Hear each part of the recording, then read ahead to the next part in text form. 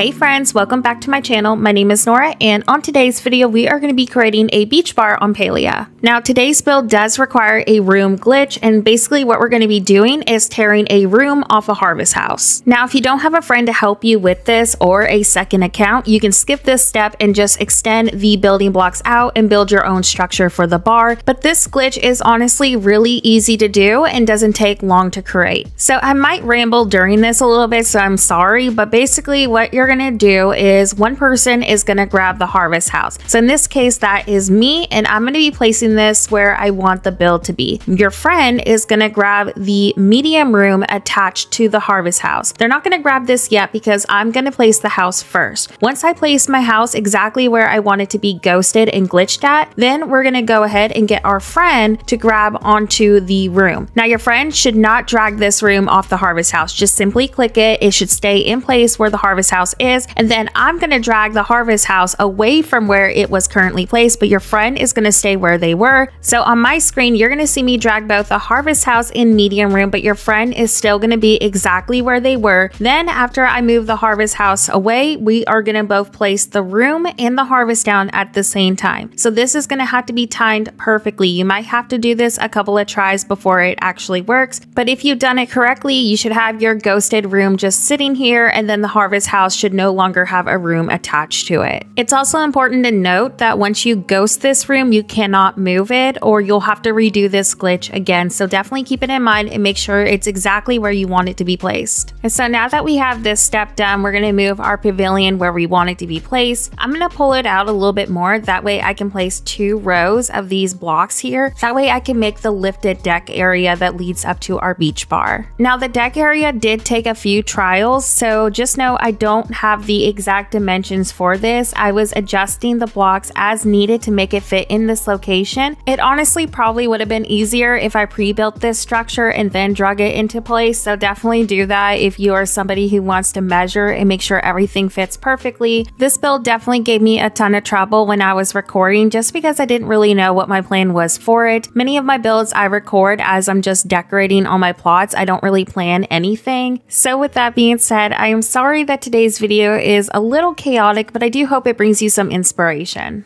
Anyways, I'm going to try to get the base of the deck area started, and I'll see you when it's the next step for the build.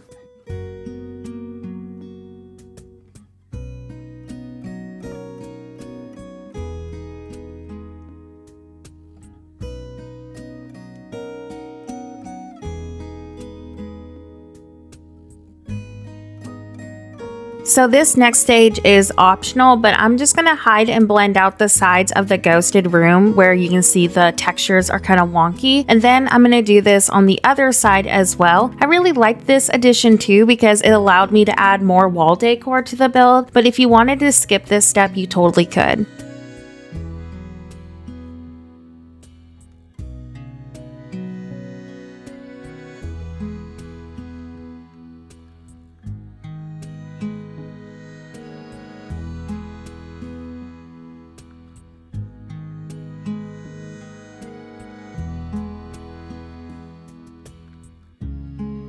To fill in the sides a little bit better, I'm going to move some of these blocks in to hide the empty gaps, and you can definitely skip this step too, but I just like that it kind of filled in the area a little bit better. But make sure you leave the front completely empty because we're going to need this to glitch in our wooden posts, and this is going to create our little staircase area. The reason why we're doing the wood pillars first is because you can't place the floor pieces through them. For some reason, it only works this way if you place them down before the flooring pieces in the blocks. So you have to do it in this order to be able to create the railing to my deck area. Also, this is where we're going to be placing the wood pavers on top of them to create railings with them. So eventually this is going to come together. I know it kind of looks sloppy right now, but I promise it does look better once it all is in place. Also, I'm sure this could have been avoided if I just did the build closer inside the pavilion, but I'm going to use a gourmet block at the end of this for the last railing. That way everything is the same height all the way across. And don't worry, you won't see this because we'll be blending this out with more blocks and also some plants.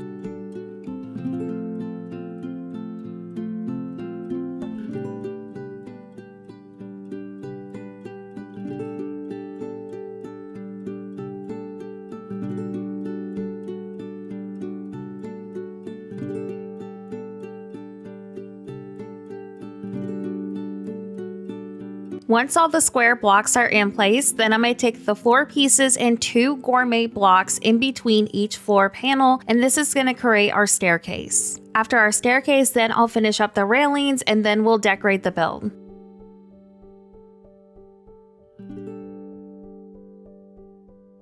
So for the railings, you're going to need to use also a gourmet bowl to help glitch in some of the flooring together. And that's the only way, sadly, this can be done unless you space them out a little bit further. But if you want it to look exactly like mine, this glitch is going to be necessary in creating the railing. And all you're going to have to do is just grab the paver with the gourmet bowl on top of it. For some reason, the bowl removes all the collision with that item as long as you're grabbing it by the bowl, and it's going to allow you to slide it into the other paver. Next, I'm going to go around on each side of the build and hide any imperfections I see with bushes and flowers, and then we're going to go ahead and transition to how the build looks completely decorated.